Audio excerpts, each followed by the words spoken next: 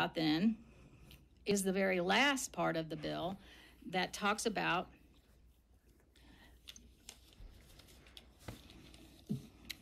the fact that we need to protect our election officials from the horrendous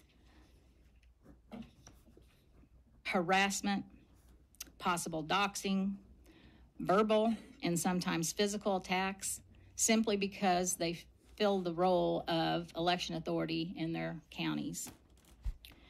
You know, Missouri election officials are very concerned that similar issues arising in the state could happen to them.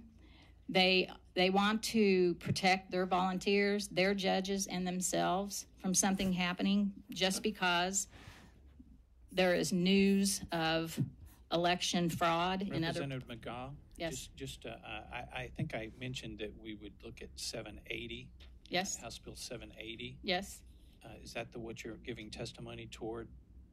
House Bill 780? Yes. Oh. You were talking about 781, I think.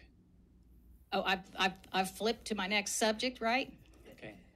So I think I called 780. So if you want to look at that one, okay. Well, then I apologize, and my testimony on 780 is that I will have an amendment to change the that part of the bill.